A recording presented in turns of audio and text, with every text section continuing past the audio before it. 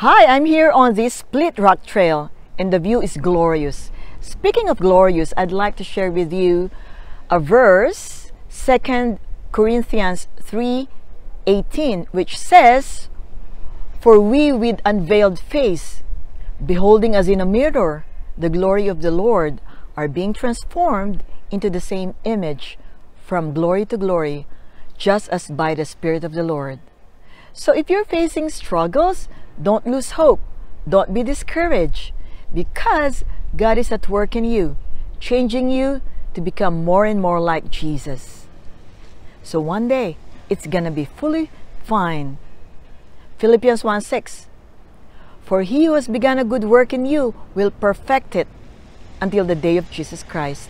Reminds me of a song back in Sunday school which says, "From glory to glory he's changing me, his likeness and image to perfect in me the love of God shown to the world."